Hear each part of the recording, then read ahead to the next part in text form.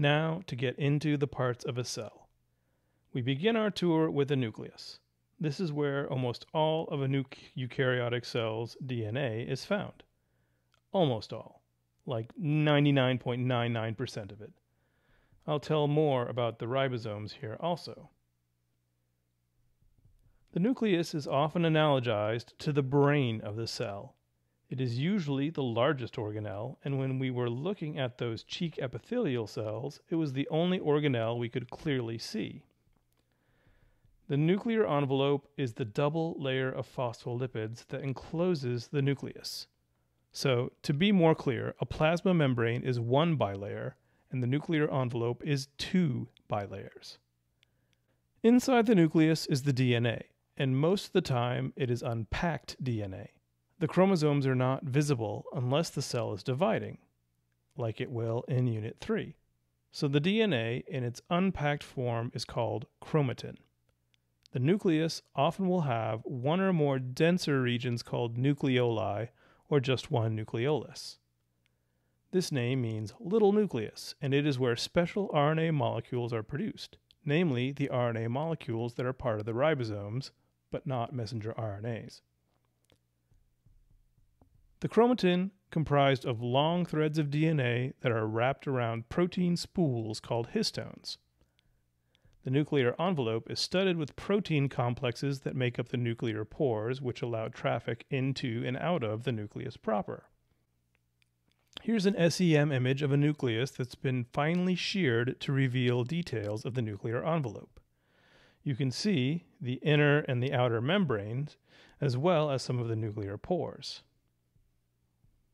In this TEM image, you can see the pores at greater magnification and see that there are several protein complexes that make up each pore complex. One more feature of the nuclear envelope to tell you about, and that's the nuclear lamina. This TEM image looks like something woven, and that woven stuff is protein, which makes up the nuclear lamina. This structure reinforces the envelope and keeps it from collapsing in on the DNA, kind of like tent poles. This last image here is of the chromatin when it's condensed into chromosomes, unordered, and then ordered over here on the left and right, and then down below here as uncondensed chromatin in the nucleus. The chromosomes have been stained with fluorescent dyes, but you probably already guessed that. Notice that the colored chromatin is kind of behaving itself. What I mean by that is, these condensed chromosomes were like jars of finger paints, and then they were opened up and the paint let out. You might expect to see a grayish, brownish blob of uncondensed chromatin down here. But that's not what we see. We're seeing the colors remaining entangled but discrete. This means that chromatin remains organized even when uncondensed, which is an interesting observation. Ribosomes are where messenger RNAs are decoded to make proteins. This is where the peptide bonds are formed and water is released. The ribosomes themselves are made out of RNA molecules and protein, and the ribosomes have two parts, a large subunit and a small subunit.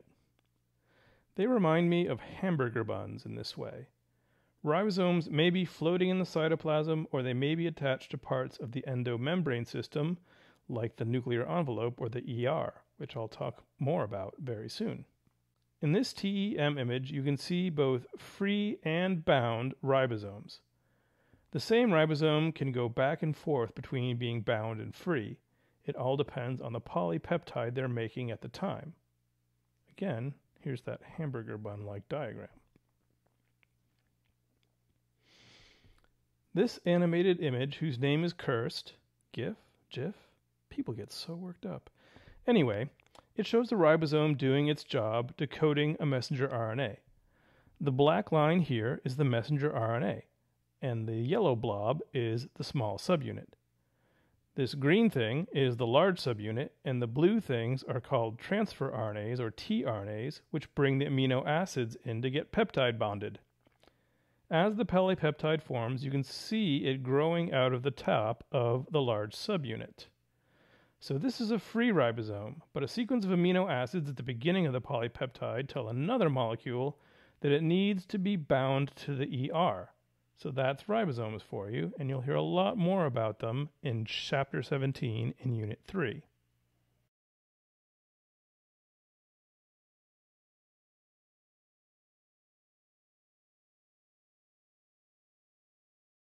We continue our tour of the cell with the rest of the membrane-bound organelles, which, again, eukaryotes only. The endomembrane system is made of all the organelles on this list. This is another list just begging for a set of letters to be put in front of it to be recast as a multiple-choice question. We've been introduced to the nuclear envelope and said a brief hello to the endoplasmic reticulum. So now we'll round up this half of Chapter 6 with more information about the endomembrane system. Endoplasmic reticulum is kind of fun to say. You should try it once or twice. Endoplasmic reticulum. Endoplasmic reticulum. Endoplasmic reticulum. Endoplasmic reticulum. Okay, so it gets to be a mouthful, so let's just call it ER from here on out. Endoplasmic means inside the cytoplasm, and reticulum means little net, because that's kind of what it looks like under the microscope. The ER is attached to the nuclear envelope, and there are two types of ER, smooth and rough. Rough ER is ER with ribosomes, and smooth ER lacks ribosomes. In this drawing, the nuclear envelope and ER are different colors, but that's just for clarity's sake. They really are continuous with each other.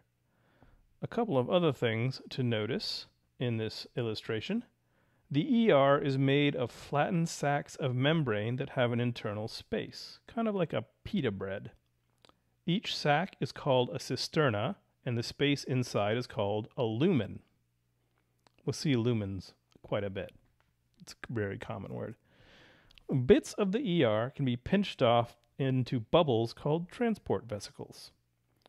The rough ER looks more like stacks of pancakes, while smooth ER looks more like funnel cake to me, but I guess I was probably hungry the first time I saw them. This TEM image shows how the two types of ER are interconnected, but there's also a clear change in shape between them. The smooth ER has the following functions. Yet another list that could well become a multiple-choice question. The smooth ER makes lipids and metabolizes carbohydrates. The smooth ER also detoxifies things like drugs and poisons, and it can store calcium ions. The rough ER produces proteins with the ribosomes that are attached, as well as glycoproteins which are part carbohydrate and part protein. The rough ER also takes the lipids synthesized in the smooth ER and makes them into membranes to become other parts of the endomembrane system, including transport vesicles. The Golgi apparatus are named after this dashing Italian with his awesome mustache. The Golgi apparatus, also called Golgi bodies, are also made up of cisternae that have a lumen inside. However, the Golgi apparatus has a different function. The Golgi apparatus modifies the products of the ER and prepare them for export out of the cell. This is very important in multicellular organisms that need certain cells to produce certain biomolecules, like hormones, for example, and then to export them out to the rest of the body. The Golgi apparatus have distinct faces, a receiving face, usually facing the nucleus and the ER, and a shipping face, where vesicles with the finished products are released. These faces have names that you should recall. The receiving face is called the cis face. Think same side as the nucleus. Cis is on the same side. And the shipping face is the trans face, away from the nucleus. The entire structure tends to be curved, that's very normal, kind of looking like a sloppy Wi-Fi symbol with the cis face on top and the trans face below. Next up are the lysosomes. Lyso is a Greek word root that means breaking, and a lysosome is like a vesicle that instead of moving molecules around in the tiny sac, it contains a wrecking crew of biological molecules that can break down all kinds of macromolecules. The hydrolytic enzymes function best at low pH. Lysosomes fuse with other membranous sacs, like a food vacuole, and the enzymes do their work on the food particles inside. Lysosomes can also break down damaged organelles or other structures that have lost their function, kind of like a cellular recycling program. Food vacuoles are just one kind of vacuole. In general, a vacuole is a large vesicle, or a bubble of membrane that is derived from other parts of the endomembrane system. Food vacuoles, previously mentioned with lysosomes, are used by single-celled organisms in order to feed. Most cells don't have mouths or anything like a mouth, so they feed by a process called phagocytosis. More on that in the next chapter. Contractile vacuoles function like tiny pumps to help single-celled eukaryotes to shed excess water. Plants and fungi often have large central vacuoles, which are used for storage and to keep the plasma membrane attached to the cell wall. Here's another animated image of a contractile vacuole. You can see it squeeze the water out. The scientific term for squeezing is contracting, thus contractile vacuole. Here's another look at the central vacuole in a plant cell. You can see that it occupies a large proportion of the cell volume. So, to wrap up the endomembrane system, first of all, eukaryotes only, not for bacteria or archaea. The endomembrane system allows the cell to divide up tasks. The nuclear envelope with its double bilayer forms the center of the endomembrane complex and is connected directly to this rough and smooth endoplasmic reticulum. The products made in the ER can be modified in the Golgi apparatus, where vesicles can then be exported to the plasma membrane and out of the cell. Lysosomes and vacuoles are also part of the endomembrane system.